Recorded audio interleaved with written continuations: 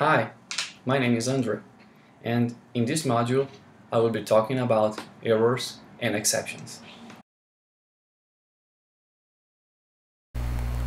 Python provides two very important features to handle any unexpected error in your Python programs and to add debugging capabilities in them: exception handling by try-except blocks and assertions.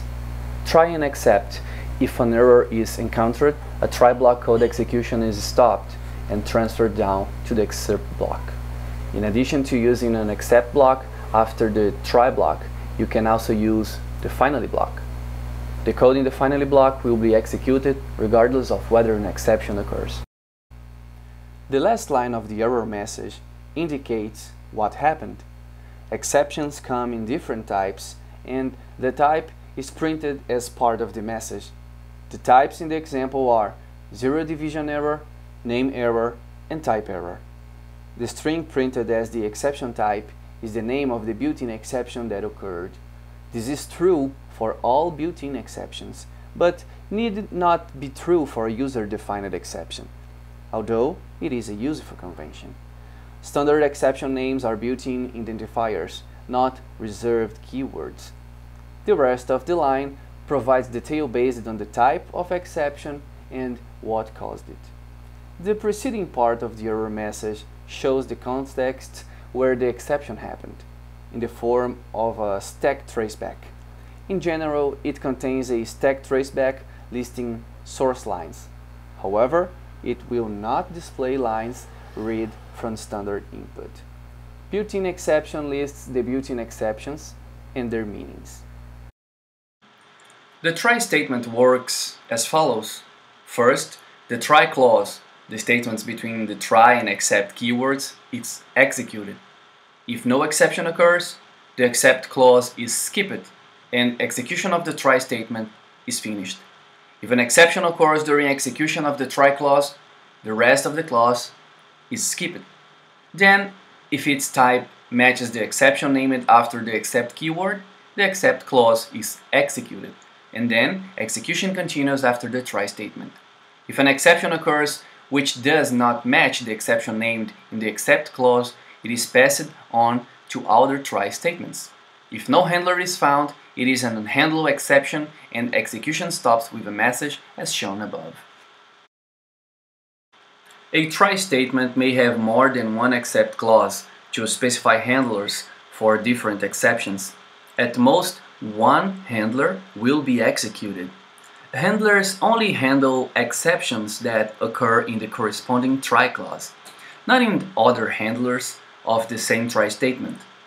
An except clause may name multiple exceptions as a parenthesized tuple, as we can see in the example above.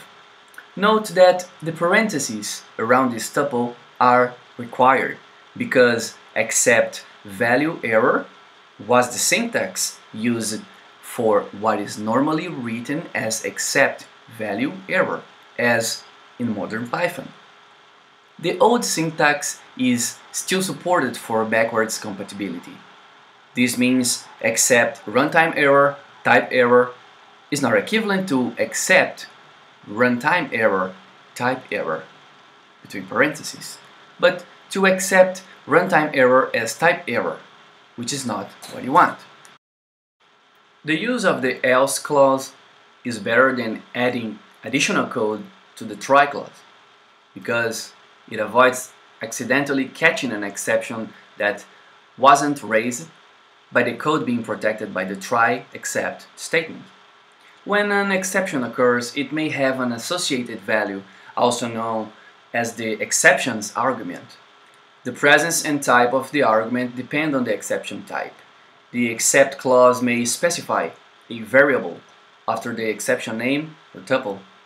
The variable is bound to an exception instance with the arguments stored in instance.args.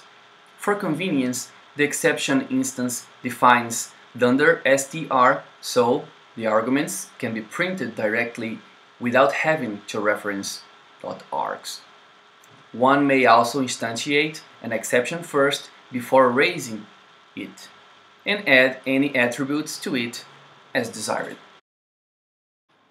As you can see, an assertion is a type of check that you can turn on or turn off when you are done with your testing of the program. The easiest way to think of an assertion is to link it to a raise-if statement, or, to be more accurate, a raise-if-not statement. An expression is tested, and if the result comes up false, an exception is raised. If the assertion fails, Python uses argument expression as the argument for the assertion error. Assertion error exceptions can be caught and handled like any other exception using the try-except statement, but if not handled, they will terminate the program and produce a traceback. Take a look at this example.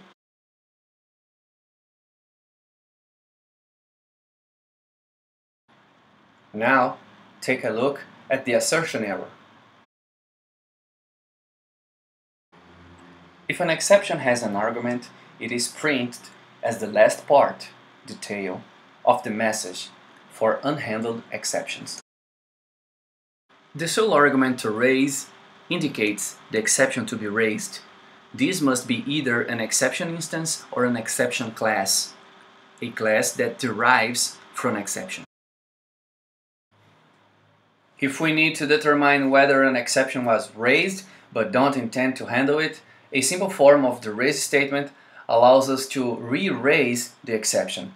Take a look at the example in the slide. Okay, now that we finished this module, I'll leave you with a short list of the sources used in this presentation. See you soon. Bye bye.